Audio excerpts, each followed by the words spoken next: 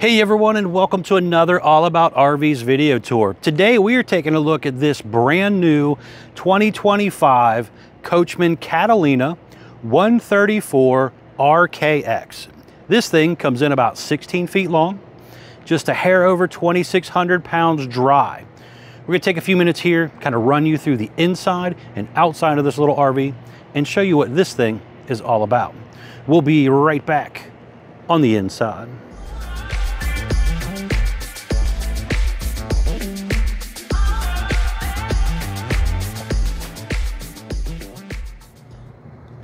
All right, we are now up inside the brand new 2025 Catalina 134 RKX travel trailer here. As you've seen on the floor plan that was up a few seconds ago, this is kind of a front bedroom, rear kitchen slash bathroom setup here. So stepping into your new Catalina travel trailer here, we're gonna start in the back and then we'll spin around and look at the front here. You're gonna have basically a little kitchen area, a little corner kitchen area back here. So you're gonna have some overhead cabinet space that does kind of go back in behind the microwave back up in there a little bit, so a decent amount of space up there. You have your GE microwave over here. You're gonna have the GE hood range light and fan, and a GE 2-burner gas stovetop there as well. Now right down here is a propane furnace, and then you also have some storage underneath of your sink area as well. Now the window back here does open. You have a metal mini blind on there. There's an electric outlet here as well. High-rise faucet.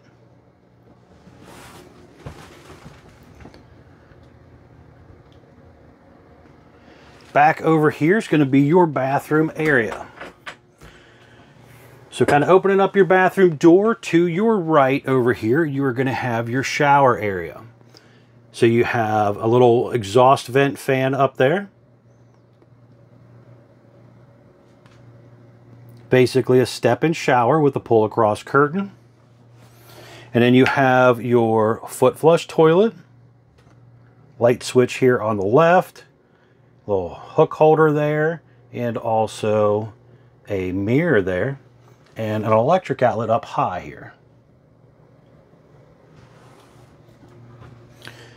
Got a little hook holder on the back of the door as well.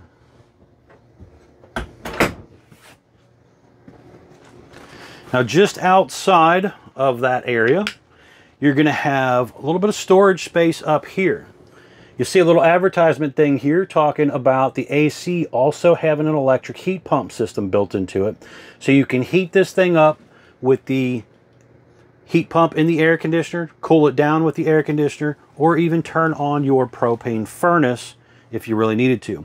You do have TV hookups here, so you could maybe mount your small TV here if you wanted.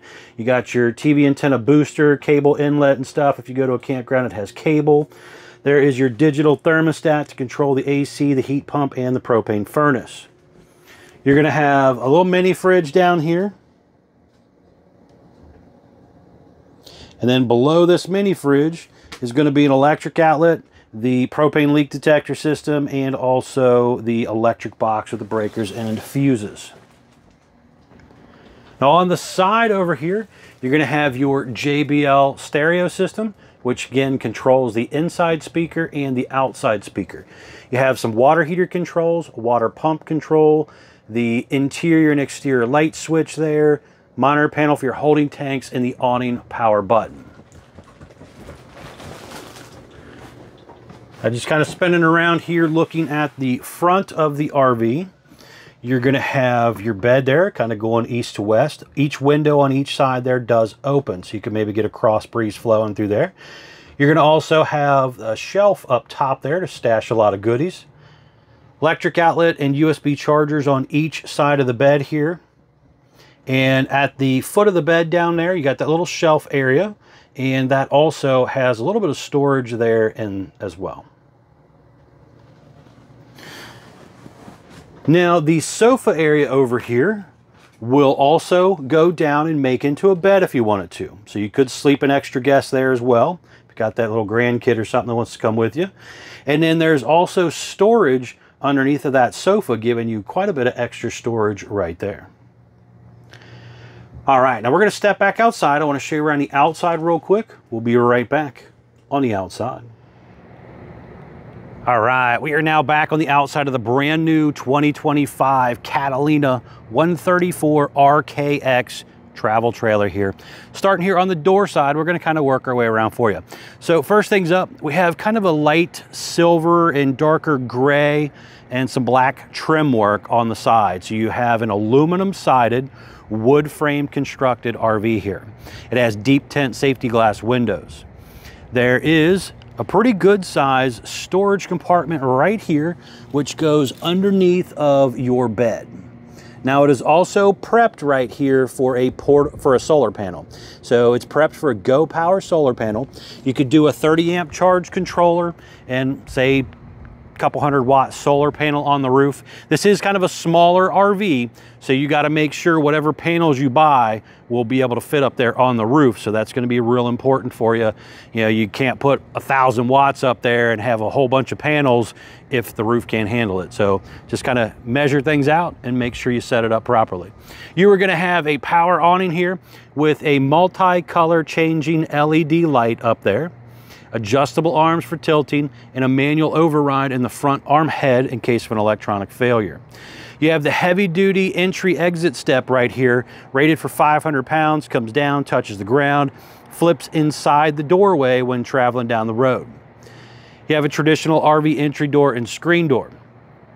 There is, again, that JBL speaker right out there, an electric outlet right there as well.